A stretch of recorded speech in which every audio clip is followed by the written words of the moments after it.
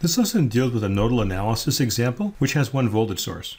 You can find these notes in the course ebook in Chapter 3, starting on page 7. Given a circuit with one voltage source and 5 resistors, can you solve for the voltage V sub x and V sub y? We're going to use the same 5-step algorithm we used in the previous example, and the first step is to select a reference node. Now let's do this very carefully. With a voltage source, I know the value of the voltage, so I could pick this as a reference node or this as a reference node. But I'm also solving for V sub y. So if I were to pick this as my reference node, I would already know one of the node voltages, and there would be just 2 more to solve for. Let's do that. We'll pick that as our reference node.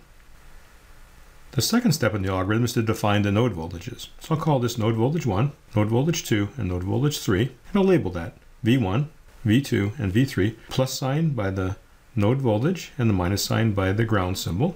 I'm going to have 3 nodes, but I know one of the 3 node voltages. So I just have to solve for 2 unknown node voltages.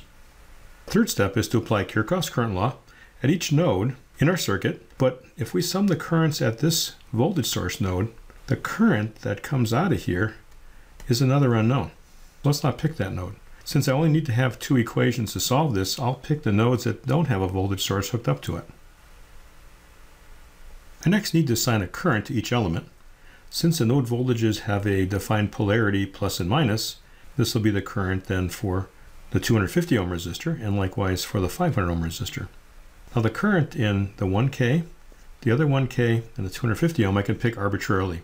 Pick I1 in this direction, I3 in this direction, and I4 in this direction. Pick them the other way, the answer I'll get will be the opposite sign. So now let's do Kirchhoff's current law at the nodes where we can write an Ohm's law expression. So I'll sum the currents at node 2. I1 is entering, I2 is leaving, I3 is leaving.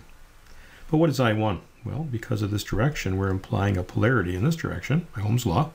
It's going to be node voltage 1, which we know to be 5 volts, minus node voltage 2, which is one of our unknowns, divided by 1K.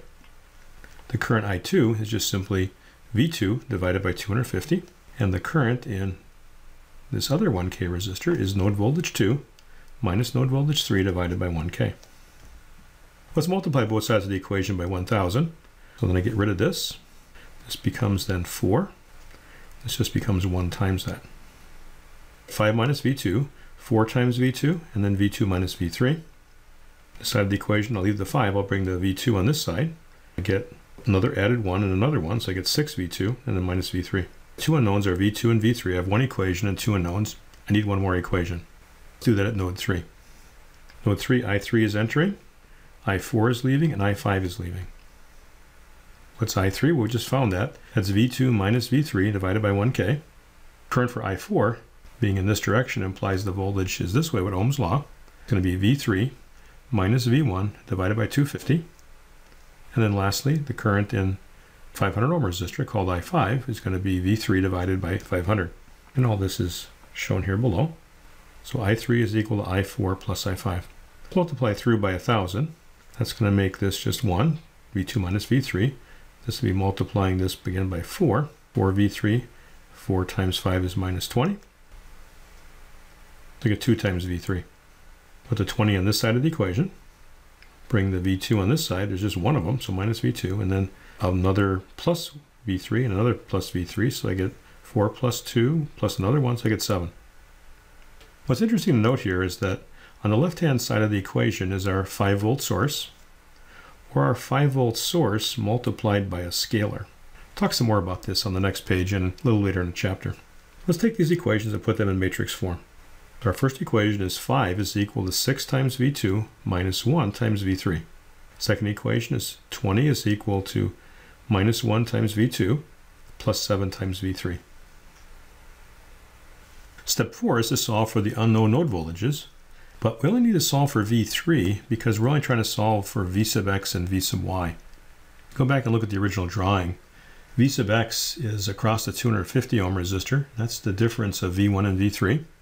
And the voltage V sub y was equal to node voltage 3. I just have to solve for one of the 2 unknown node voltages. Take a ratio of determinants. I have the matrix with 6, minus 1, and 7. I'm going to replace the column associated with V3, which is actually the second column. Put the 5 and the 20 in the place of column 2 of our original matrix. Find the determinant, then it's 6 times 20 minus a minus 1 times 5. That turns out to be 125. In the denominator, it's 6 times 7 minus a minus 1 times a minus 1. That turns out to be 42 minus 1, so you get 41. That's 3.0488 volts. Step 5 is to complete the problem. So V sub y is V3 is equal to 3.0488 volts. V sub x is V1 minus V sub y, but we knew that V1 was 5 volts. And V sub y we just solved for, and the difference is 1.95122. Again, I want the answer in integer notation with the appropriate unit. Now just some observations. In example C, where we had 2 current sources, and example D, where we had 1 voltage source, we saw the left-hand side of the equation was either that current source directly, or the voltage source times the scalar. That makes sense in the sense that we are solving for unknown voltages and currents, and what's known would be on the left-hand side of the equation if we wrote it as we wrote our matrices. I'm going to use this idea to prove a very powerful analysis technique in section 3.5. And this is an example of node voltage analysis with a voltage source.